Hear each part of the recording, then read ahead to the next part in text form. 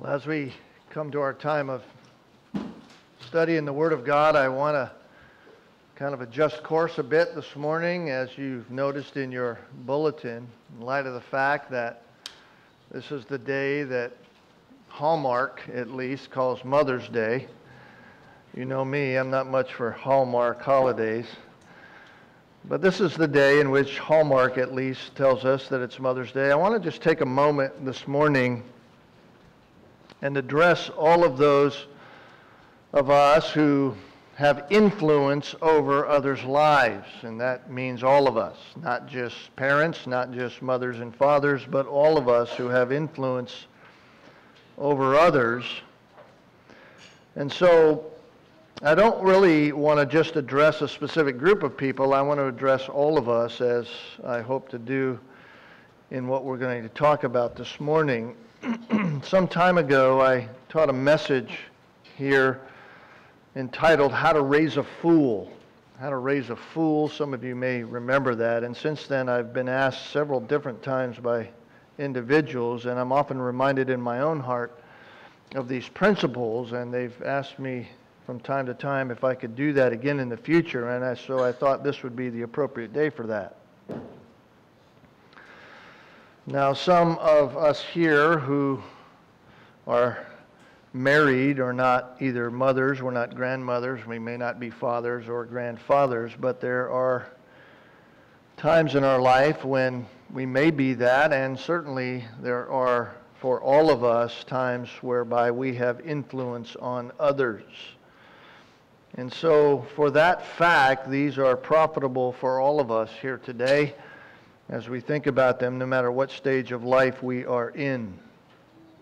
If you have your Bibles, you can take them and open them to Proverbs chapter 1. Of course, all of you, while you're turning there, know that recently my wife and I welcomed into our extended family our 8th grandchild. I sometimes jokingly comment to my wife that I can't believe I'm married to a grandmother. And that's what she does right before she hits me. But seriously, it seems a bit odd for her and I to think of ourselves as being grandparents, even though the reality is that we are, and every time we look in the mirror, we realize we're growing older. And growing old doesn't really consume our thoughts, but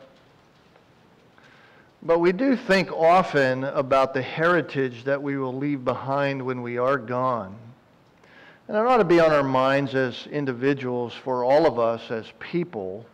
Even when we're young, we ought to be starting to think about the influence we have on others and the heritage that we will leave behind when we're gone.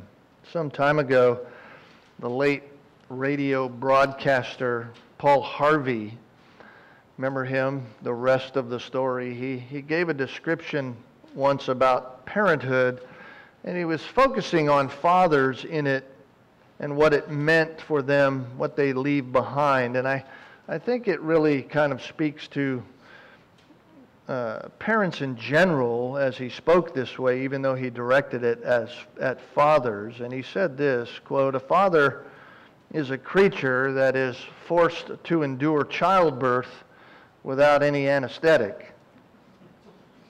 He growls when he feels good and laughs when he's scared half to death. He never feels worthy of the worship in his children's eyes. He never is quite the hero that his daughter thinks him to be, never quite the man his son believes him to be. And this worries him, at least sometimes. So he works hard to try to smooth the rough places in the road for those of his own who will follow him. The father gets very angry when the school grades aren't as good as he thinks they should be, and so he scolds his children even though he knows it's the teacher's fault. The father knows that he's not the smartest person in the world, and that even though others know that and that he's nearly not good enough, he knows that he has grandchildren who are obviously smarter than anybody else's grandchildren. And a father makes bets with insurance companies about who will live the longest, and one day he loses, and the bet is paid off to those he leaves behind. And I read that and I think about how interesting that is as a perspective on life, because in the end, the world at least, the world at large around us, the world in which we live as Christians, it all boils down to that simple fact, just a lump of money at the end that you leave to those who are left behind. That's the legacy.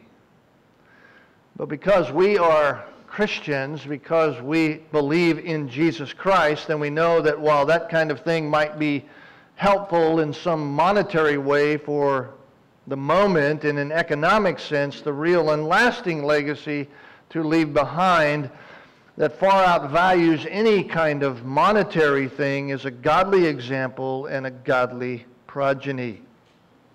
In fact, in our adult Sunday school class in the morning, they have been going through 1 Timothy, and we ended this morning in chapter 4 with the whole reality of Paul saying to Timothy, listen, you discipline yourself for godliness.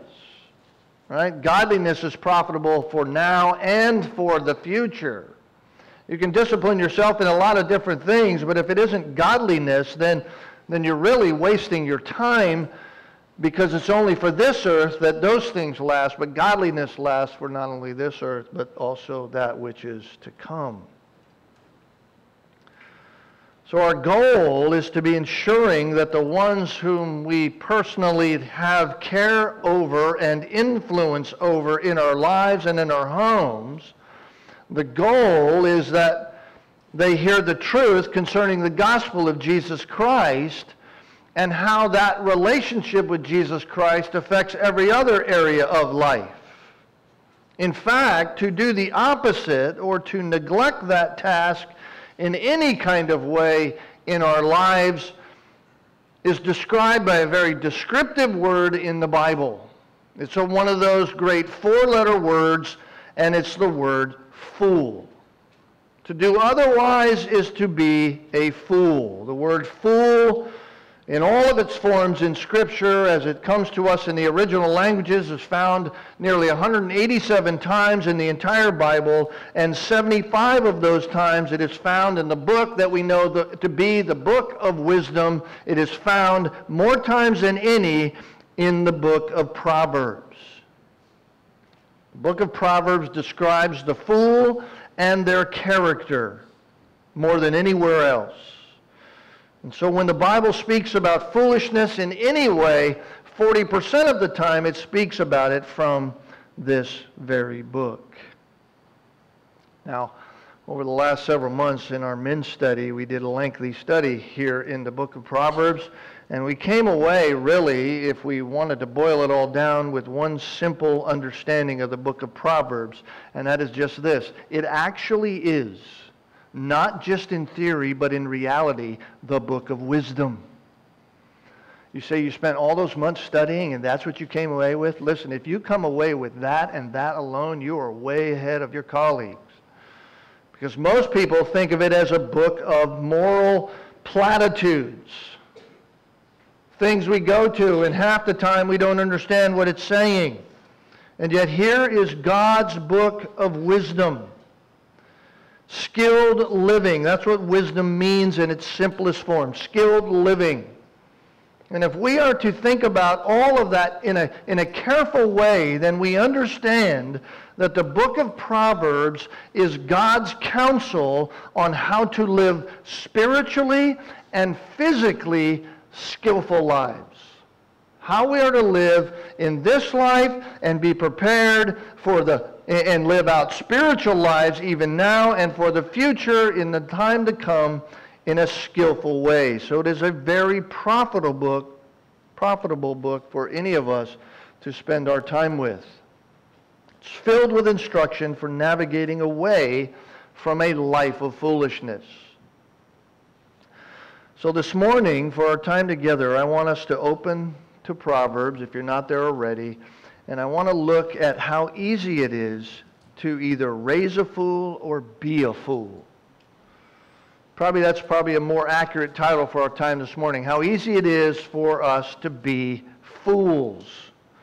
This is how I think about this when I think about these principles that I want to share this morning, because I want us to look at it from that perspective. How is it that we are being fools or might be fools? Because sometimes we hear better how not to be something when we see maybe from the perspective of what we are already doing.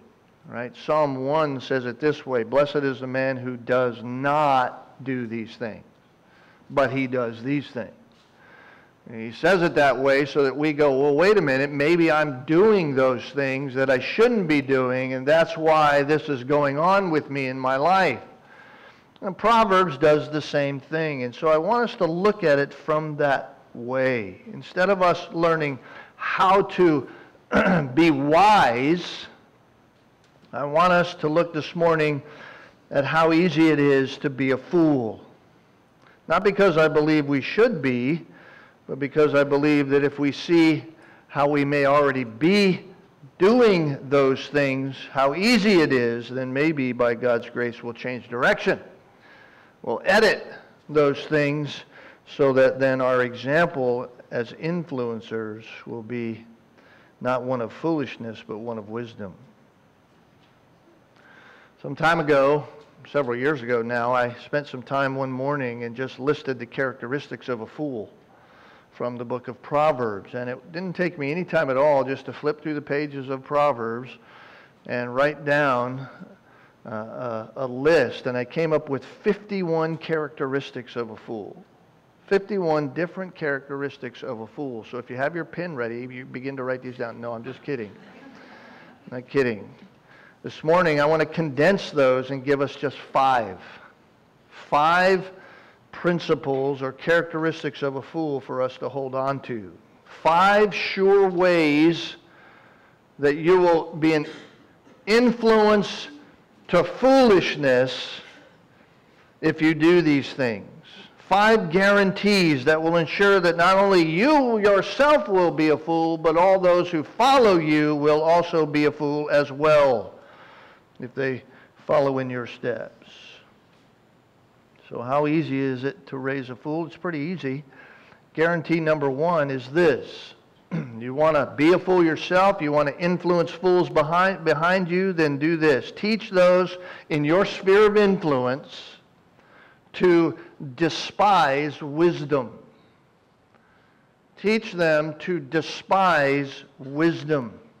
There are several places in the book of Proverbs where we are exhorted to love wisdom, to love it. We are exhorted to embrace it, to take it in as if it's our most favorite food that we eat. But it says in Proverbs that fools despise wisdom. You can notice it right here in the first few verses of chapter 1. Verse 7, the fear of the Lord is the beginning of knowledge. Fools despise wisdom and instruction. That simply means, if we wanted to put it in simple terms, what fools do is they do not fear the Lord. Fools do not have a reverence for God himself. Fools look at that which is around them, they look at themselves, they look at life, they look at instruction, and they say to themselves, why in the world would I do that? Fools despise wisdom. The question is asked of fools, in fact, in verse 22 of Proverbs 1. How long, O naive ones, that's the word there for fools, how long, O naive ones, will you love simplicity? And scoffers delight themselves in scoffing. Fools hate knowledge, it says. Fools hate wisdom. They hate skilled living. They hate doing what is wise. So if we as influencers in others' lives, if we who know we have people who are following us, particularly us who are parents and grandparents of those within our own families, if we want to raise fools behind us, then ensure that you yourself are a fool by despising wisdom. Ensure in your own life that you do not fear the Lord. How? By hating wisdom yourself.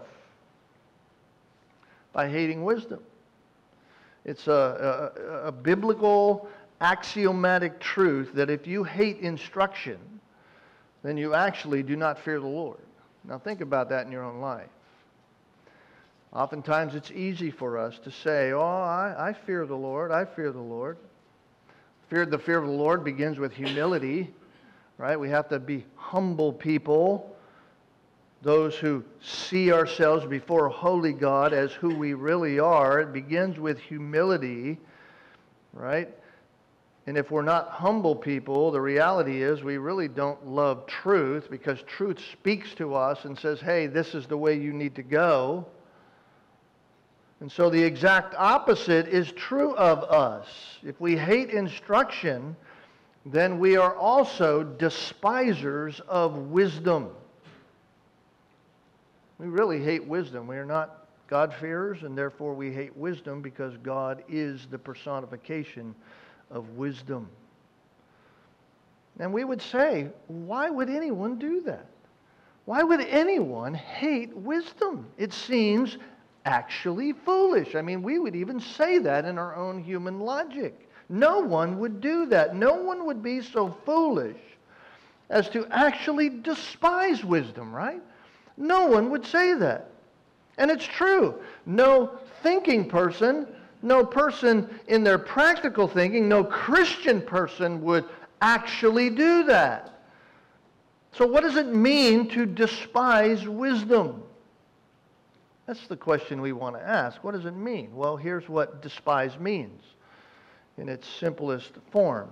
It simply means to mock. To mock.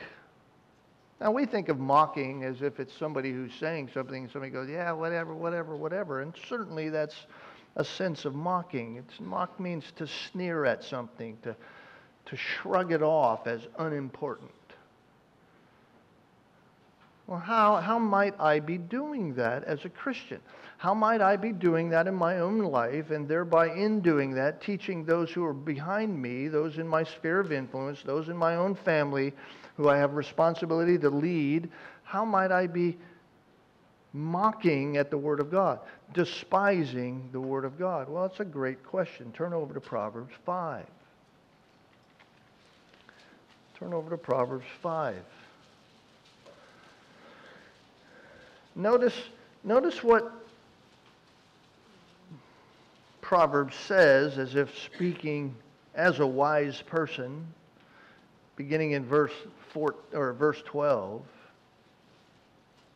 Notice what it says. And you say, how have I hated instruction? There's the question. Oh, what does it look like? How I have hated instruction. He's making an exclamation and saying, I've been such a fool. I've hated instruction, and my heart spurned reproof. How not listened to the voice of my teachers. There's despising wisdom. I have not listened to the voice of my teachers. I have not inclined my ear to my instructors. And therefore what has happened? I was almost in utter ruin in the midst of the assembly and the congregation. That's despising wisdom.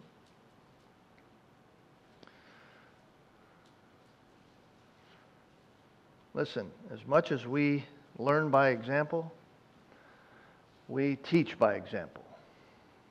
We teach by example. We may say, well, there's no one really that I have influence over in my life. Oh, yes, you do, because there are people watching your example.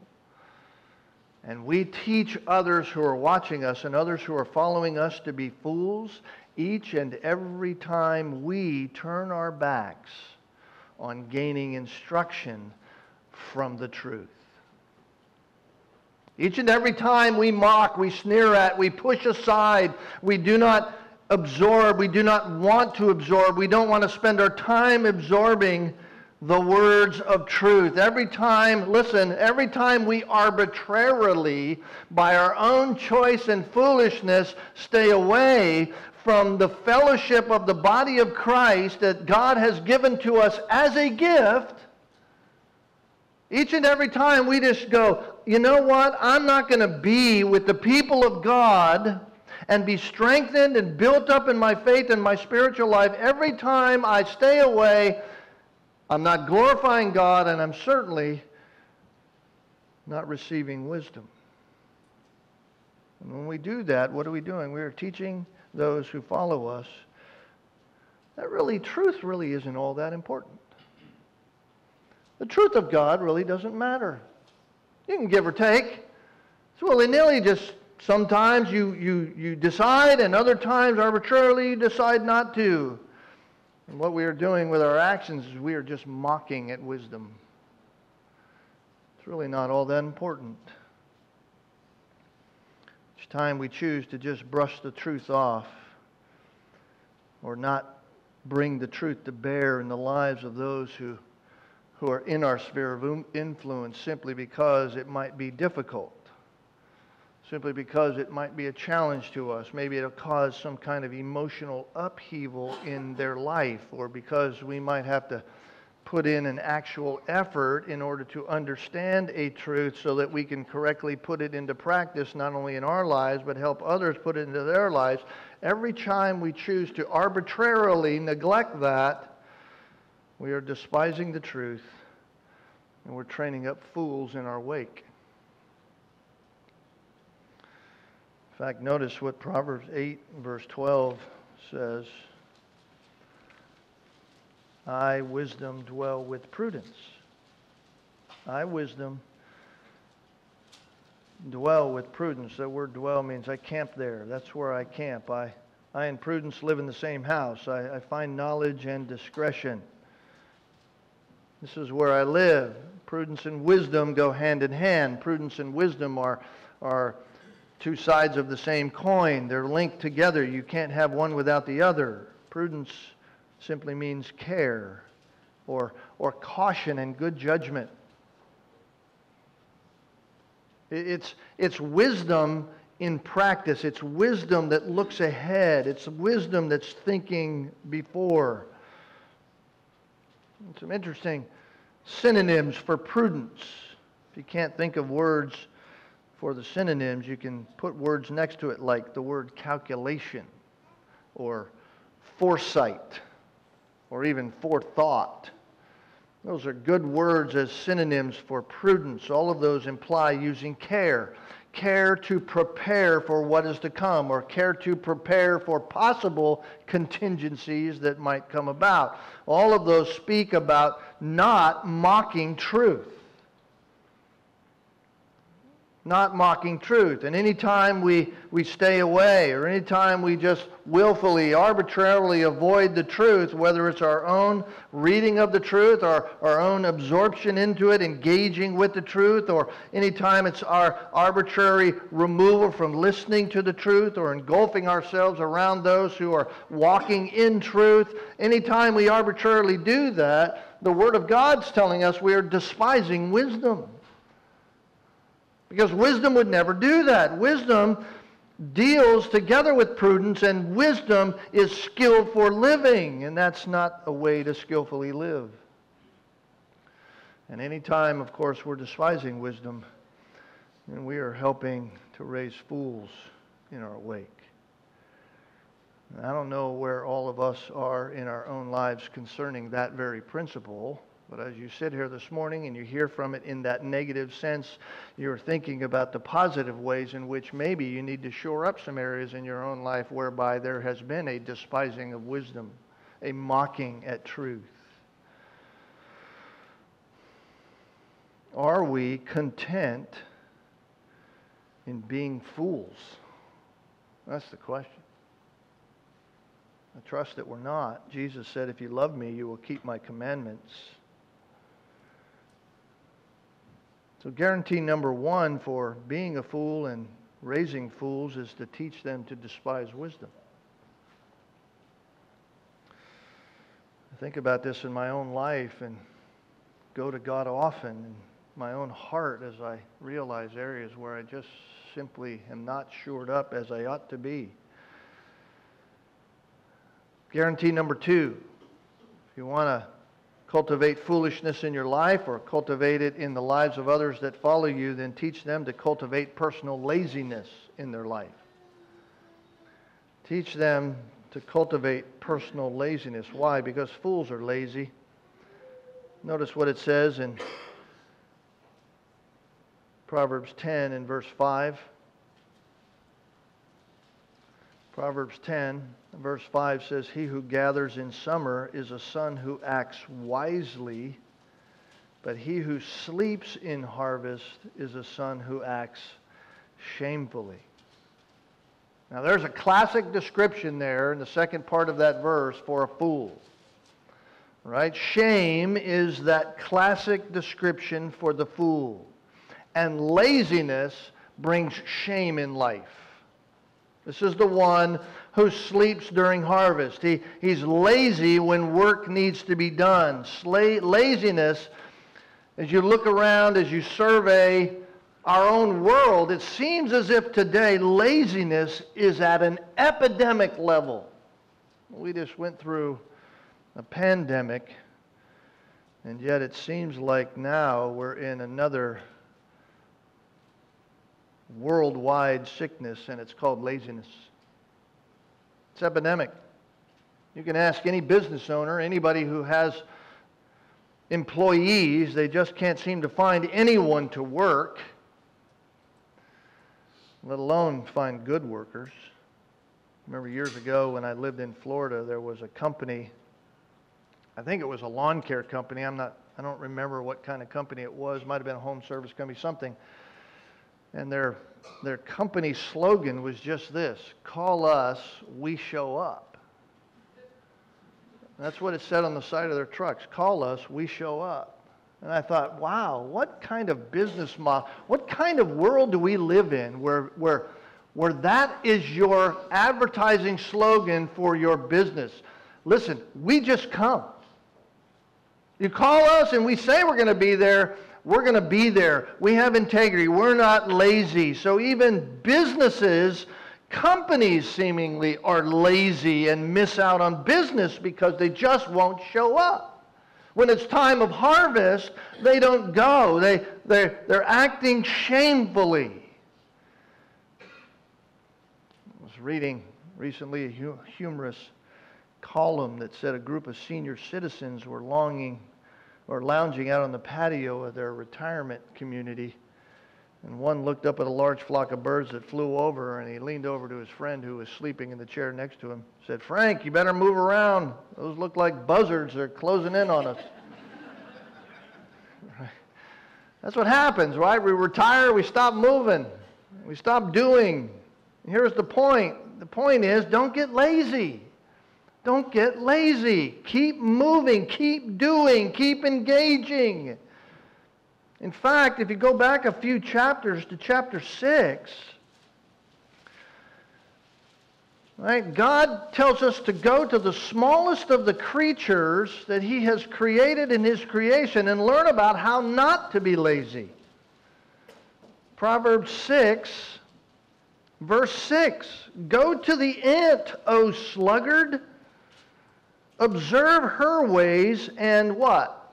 "Be wise." Learn wisdom. Follow the ant. Look, if you got a problem with laziness, get on your hands and knees on your face in the backyard over the ant pile and watch what they do. They don't have any chief. There isn't any officer. There's no ruler. In other words, there's no one telling them, "Hey, you need to do this. Go do this. Make sure you do this." Yet they prepare their food in summer. They gather their provision in harvest. And so the question is asked in verse 9, "How long will you lie down, O sluggard?" You say, "Well, how might I be teaching those who follow after me to be lazy?" Well, here's one simple way.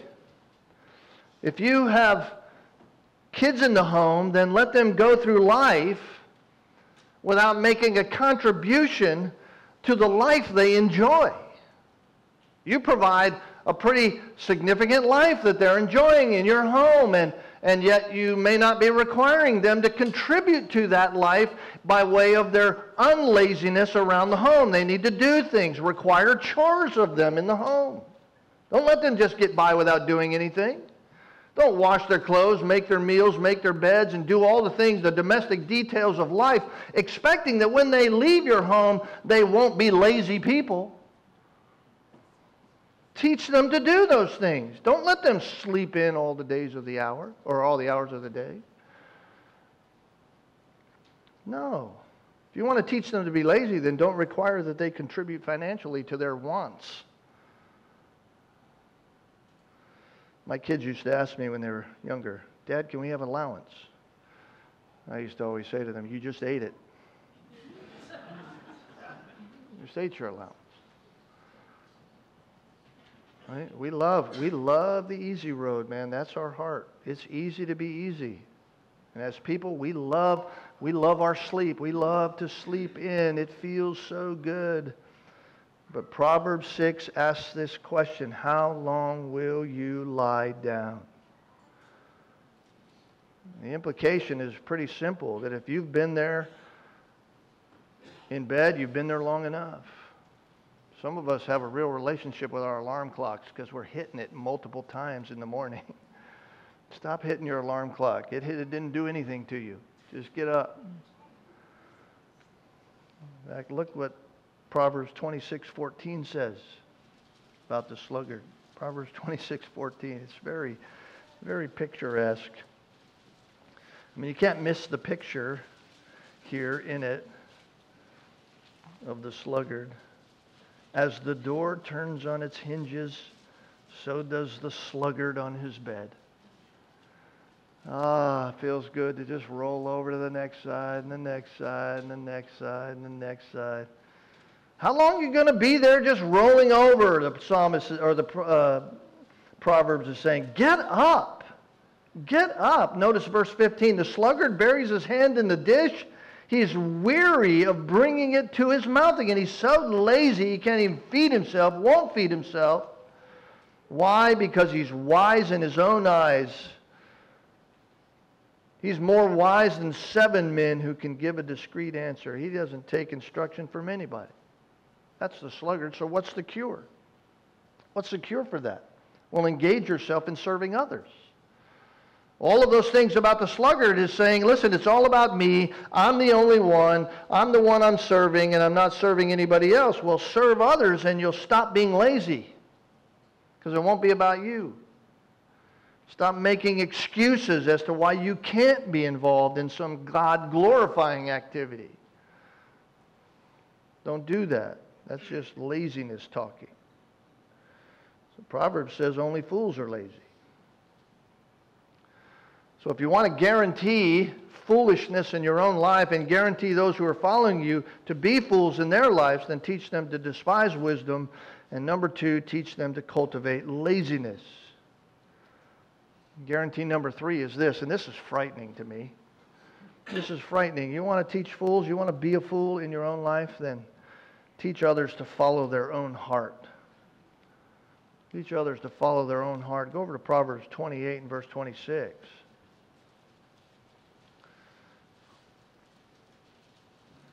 Proverbs 28:26.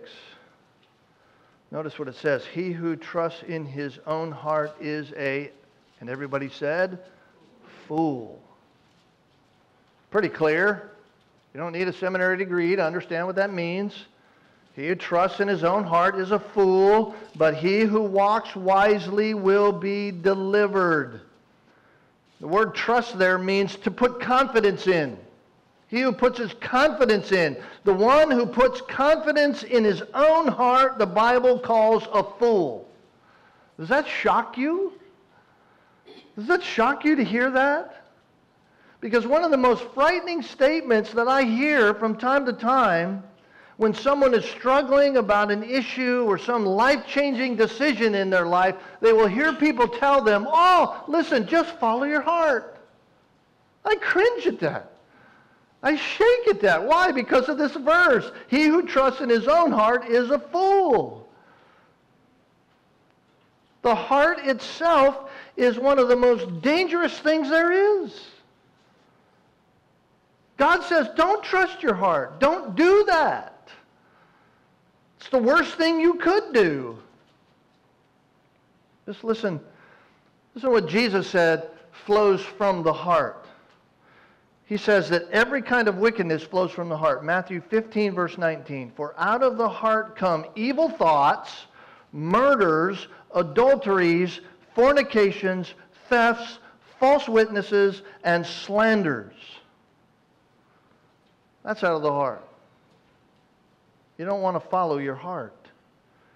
What you need to follow, what we need to follow is God's heart, not our heart. We need to follow God's heart. Jeremiah 17:9, the heart is more deceitful than all else and is desperately sick. And then he asks the question, who can understand it? The implication there is, listen, we don't even understand our heart. Why would we ever follow it? We think, oh, my feelings are right. No, your feelings aren't right. Your feelings are fickle. Your feelings are all over the map. You need to go to the truth. You need to go to the Word of God and have your feelings adjusted to that. Don't follow your heart. Listen, man left to himself can't even understand his own heart. That's obvious in our world today, isn't it? I feel like, as a biological man, that I'm a woman. Well, you're clueless, my friend. And you're not going to allow the rest of us, or the rest of us who are living in the reality of truth, aren't going to accept your fantasy. And yet in our world today, that's what's accepted. Fantasy land. Listen, don't follow your heart. There is nothing more unsafe than to put confidence in your heart for this life. Don't do it. You say, so what should I trust in? What should I trust in? Well, go back to Proverbs 3. Proverbs 3. Those of you who are part of our church hopefully have read this before because you get it from me on that special day that God brought you into the world. Proverbs 3, verse 5 through 7. Trust in the Lord with all your heart. Don't trust in your own heart. Trust in the Lord with all your heart. Do not lean on your own understanding. Why? Because in all of your ways you can acknowledge Him and He will make your path straight. So don't be wise in your own eyes. Fear the Lord and turn away from evil. You want to fix it? Trust in the Lord. And then you'll be wise. Those who follow you, if they follow you in your steps, will be following in wisdom. They will be learning to be wise. So number one, teach them to despise wisdom.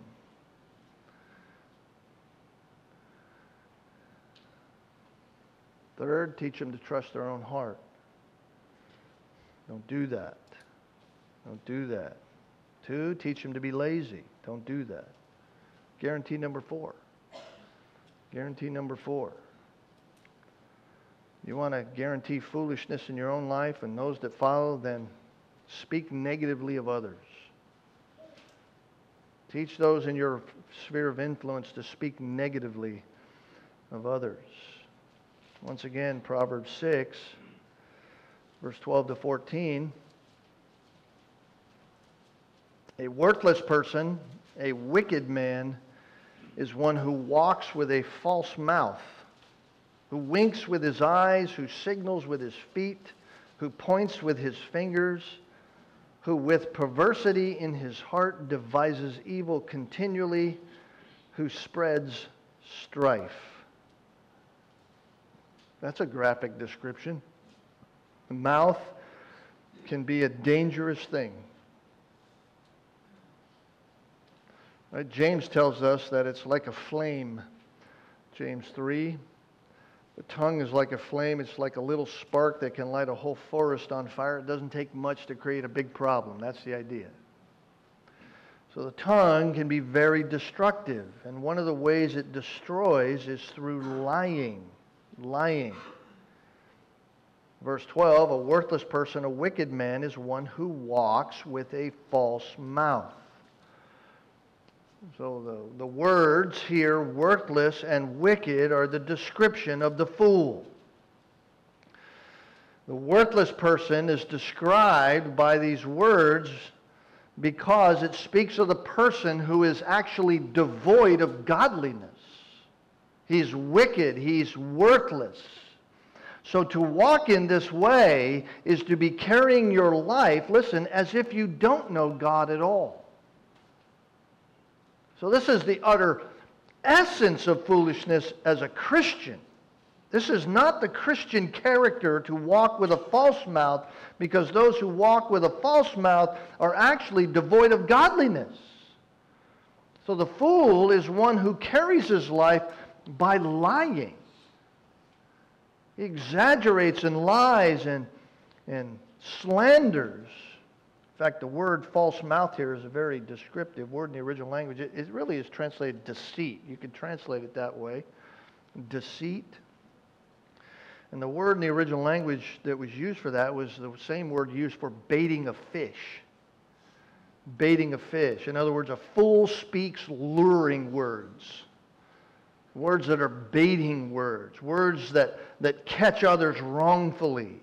Words that speak wrongfully, that seem real, but they speak falsely. They're not really what it's all about.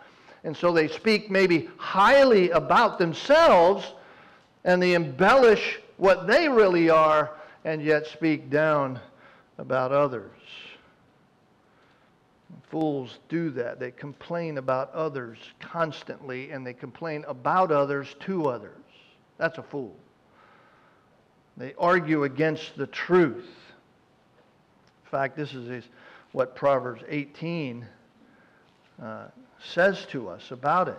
Proverbs 18, verse 1 and 2. He who separates himself seeks his own desire. He quarrels against all sound wisdom. A fool does not delight in understanding, but only in revealing his own mind.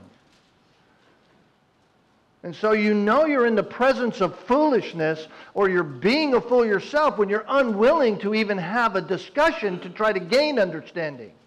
If you just say, no, it's all about me, I just want to say this and then I'm out. Well, that's not wisdom.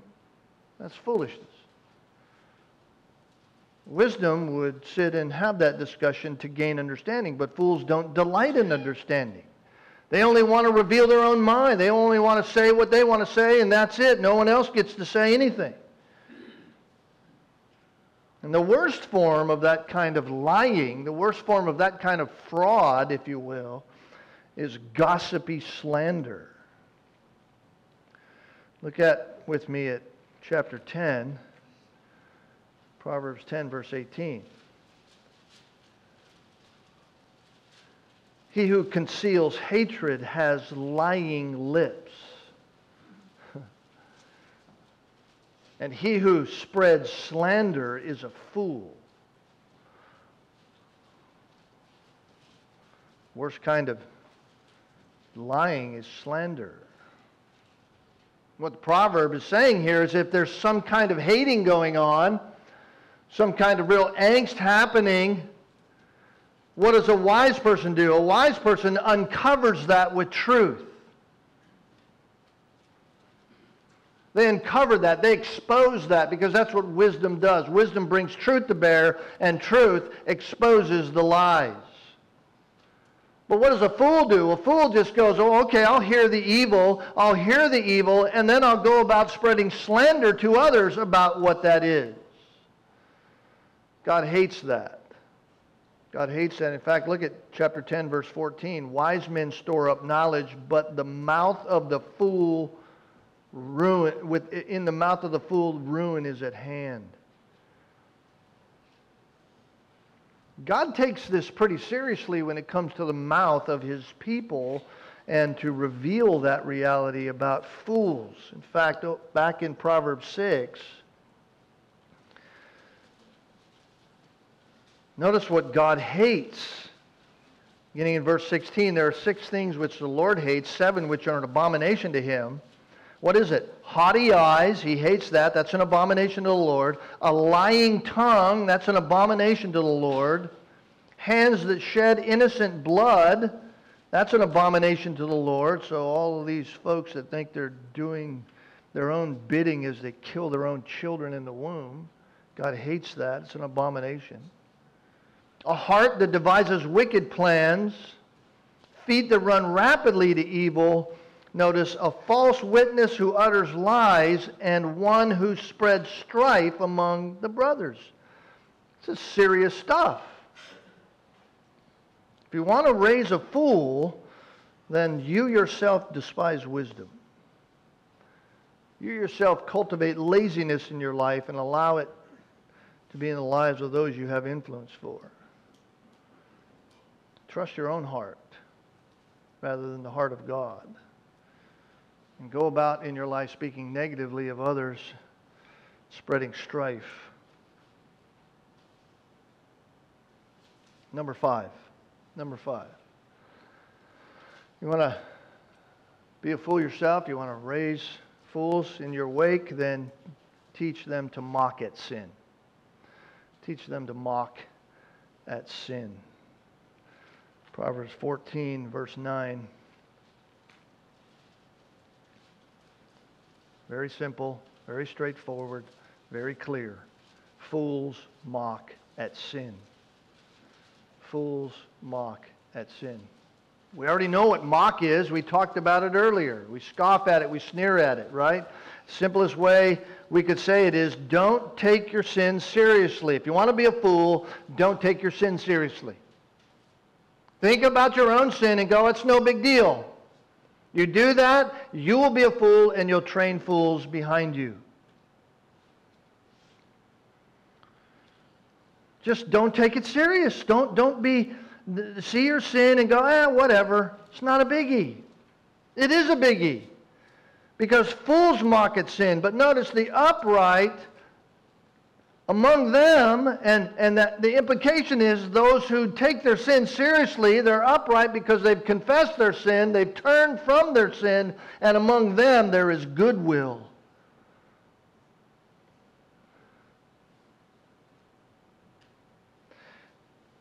In fact, turn over to Romans 6, because this is exactly what Paul says we are to do about our sin.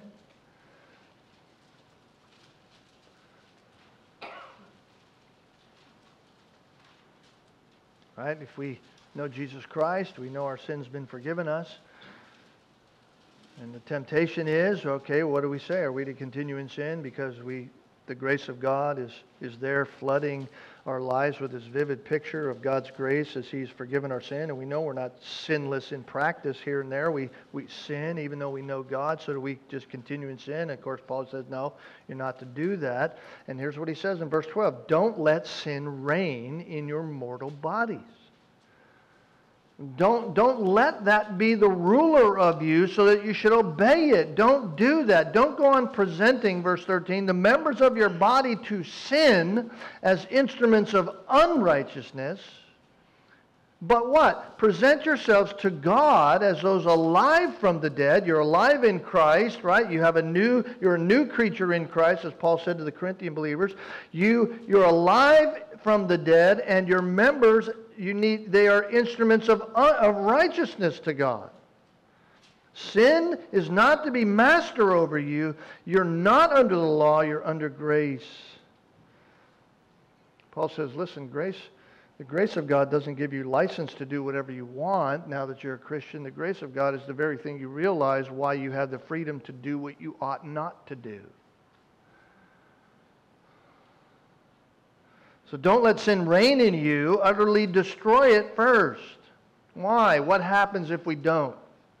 What happens if we just let sin reign in us?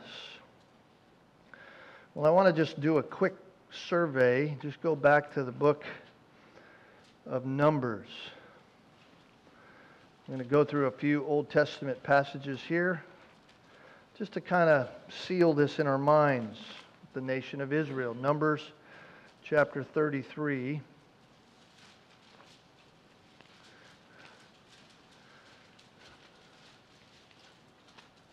Beginning in verse 50. The Lord spoke to Moses in the plains of Moab, by the Jordan opposite Jericho. And he said to them, speak to the sons of Israel and say to them, when you cross over the Jordan into the land of Canaan, then you shall drive out all the inhabitants of the land before you and destroy all of their figured stones and destroy all of their molten images and demolish all of their high places. And you shall take possession of the land and live in it, for I have given you the land to possess it. So there's the clear command to Israel. When you go into the promised land, you're to do exactly what I said to the people that I tell you to do it to. You're to do it how I said it, when I said it. This is what you are to do, and you're to take possession of what I am giving you. And you shall inherit the land, he says in verse 54, by lot according to your families. To the larger you give more inheritance, to the smaller families you give less inheritance. Whatever falls to anyone, this shall be his. You shall inherit according to the tribes of your fathers. But, verse 55, if you do not drive out all the inhabitants of the land before you, then it shall come about that those whom you let remain of them will become as pricks in your eyes and as thorns in your sides, and they shall trouble you in the land which you live. And it shall come about that as I plan to do to them, so I will do to you. So now they have a clear picture of exactly what God requires. Here's what God says, do what I say, and if you don't, there's going to be this severe consequence in your life. Now go over to Deuteronomy chapter 7. Deuteronomy chapter 7. God reiterates this warning to them, beginning in verse 1, when the Lord your God shall bring you into the land where you are entering to possess it, and shall clear away many nations before you, the Hittites and the Girgashites, the Amorites, the Canaanites, the Perizzites, the Hivites, the Jebusites, 7 nations greater and stronger than you. And when the Lord your God shall deliver them before you, and you shall defeat them, then you shall utterly destroy them. You shall make no covenant with them, and show no favor to them. It's very clear. Verse 3, furthermore, you shall not intermarry with them. You shall not give your daughters to their sons, nor shall you take their daughters for your sons. Why? Because they will turn your sons away from following me to serve other gods, and then the anger of the Lord will be kindled against you, and he will quickly destroy you. Go over to Joshua. What did they do? Joshua 23. Very clear. The commands are very clear, exactly what they should do. What did they do? Joshua 23, beginning in verse 11. So take diligent heed of yourselves to love the Lord your God, Joshua says to them. For if ever you go back and cling to the rest of these nations, these which remain among you, and intermarry with them, so that you associate with them and they with you, know with certainty that the Lord your God will not continue to drive these nations out from before you, but they shall be a snare and a trap to you, and a whip on your sides and thorns in your eyes, until you perish from off this good land which the Lord your God is giving you. There it is again. Now they are in the land. They have dispossessed some of the people in the land so that they could take the nation, take it as their own, as God had promised. Joshua warns them again. Now go over to Judges. Judges chapter 2. It's the next book. We're just walking through what's going on. What happens? Judges chapter 2, the angel of the Lord came up from Gilgal and Bochim. When it says the angel of the Lord, this is the pre-incarnate Christ. And he said, I brought you up out of Egypt and led you into the land which I have sworn to your fathers. And I said, I will never break my covenant with you. And as for you, you shall make no covenant with the inhabitants of the land. You shall tear down their altars. But you have not obeyed me. What is this you have done?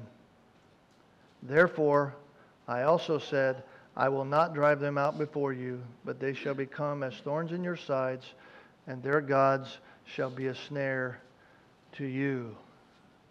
And verse 4 says, and it came about, when the angel of the Lord spoke these words to all the sons of Israel, that the people lifted up their voices and wept. They realized their sinfulness to God. They did not do what God said. They acted as fools. They acted as fools. You say, well, what's the cure? What's the cure? What do I do if I fall prey to this same kind of thing? What do I do if I'm a fool? If I've acted a fool?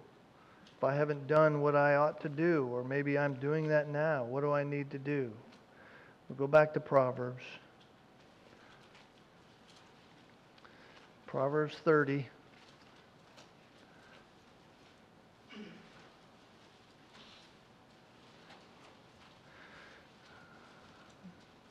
Final chapter in Proverbs, the words, or the second to the final chapter of Proverbs. The words of Agar, the son of Jakeh, the oracle, the man declares to Ithiel and Ukal. Obviously, this is a father giving his sons wisdom. He says, surely I am more stupid than any man, and I do not have the understanding of a man. Neither have I learned wisdom, nor do I have knowledge of the Holy One. Here's the question, what do I do? I've been more stupid. I didn't go after wisdom. What do I need to do? I didn't follow the God, notice verse 4, who has ascended into heaven and descended. Who has gathered the wind in his fist? Who has wrapped the waters in his garment? Who has established all the ends of the earth? What his name or his son's name? Surely you know. Every word of God is tested. He is a shield to those who take refuge in him. Do not add to his words, lest he reprove you, and you be found a liar. Two things I ask of you then, God. Do not refuse me before I die. Keep deception and lies far from me. Give me neither poverty nor riches. Feed me with the food that is my portion, lest I be full and deny you and say, who is the Lord? Or lest I be in want and steal and profane the name of my God. Now turn over to verse 32.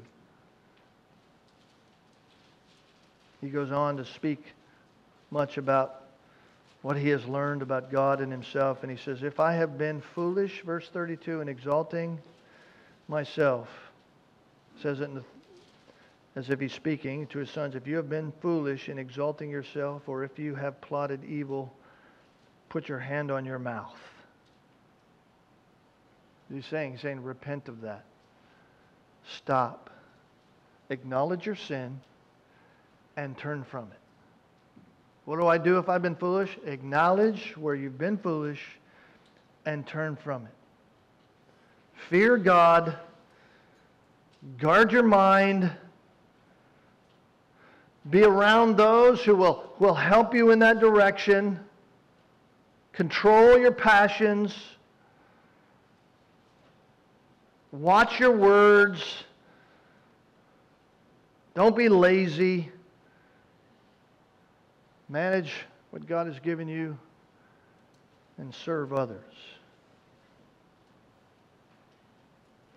If we do that, then we will ensure that we leave a heritage of wisdom to those who follow us and not a heritage of foolishness. And that's what God desires for us. Is it any wonder that the final words of this chapter are what it means to find a godly wife? Oh, my son, chapter 31, son of my womb, son of my vows, do not give your strength to women or your ways to that which destroys kings. It's exactly what Israel did. It's not for kings.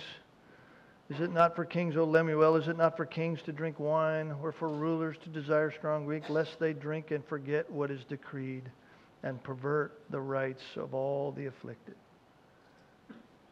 Don't do that. Be wise. Be careful. Watch what you do.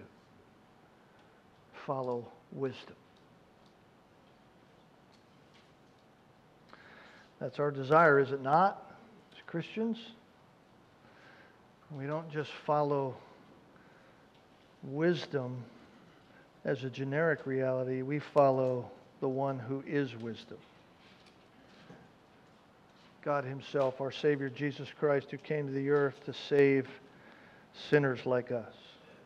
That's who we follow. I trust that's our heart. Let's pray together. Father, what a blessed day we've had together. Lord, just really walking quickly through these principles, we could have spent hours on each one and just thinking more and more deeply into it. You have been sufficient for us in all things. And so I pray that we would put these things into practice, that we would look at ourselves, adjust where it needs to be adjusted, and thank you for the conviction. We just want to honor you. Help us to honor you in all things, our words, our actions, our deeds, knowing that you love us and care for us, and the chastening of your loving hand is a grace in our life. So thank you for that. Bless each one here, Lord. Cause them to be wise in you, wise in your word, and that from that wise living they would be an example to others to follow. May our heritage be one that is godly, not one that is foolish, so that you might receive all the praise. In Christ's name we pray. Amen.